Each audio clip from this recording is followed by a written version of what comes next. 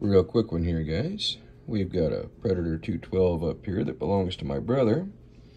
Now, he just got this cast aluminum flywheel, and we installed it, got it lapped in, and we're going to set the coil gap. Now, what I like to do is actually going to be a pretty nice little motor. It's a stocker, but it'll have springs in it.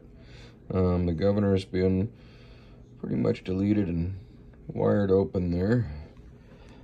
What I like to do is get a sheet of cardboard. Now, an old mailer works really good. When you double it over, you'll see with the calipers here. Now, these are kind of a fractional caliper, but you double that over, it'll give you 30 thousandths or a 32nd of an inch.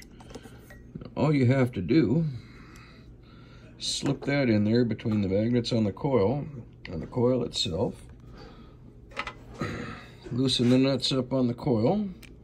We'll use this here gear wrench ratchet and socket we got from Mr. Joe. And it will suck itself right down onto the flywheel, right down onto the magnets, and that paper will conform better than a steel feeler gauge, right? So now, magnets are sucking that thing down. We know they're 30 thousandths away from that flywheel. Now, if this was a billet, you know, we'd run a little more clearance, but 30's good. So now we just tighten this guy back up. And we will roll the paper out, and we'll be good to go.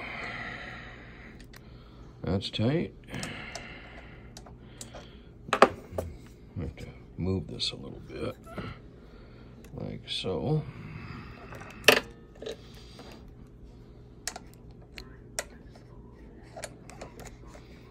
There we go. Get her snug down, and we can actually torque that later, but she ain't going nowhere. So now that that's in there, that's in place, all we have to do is turn the motor.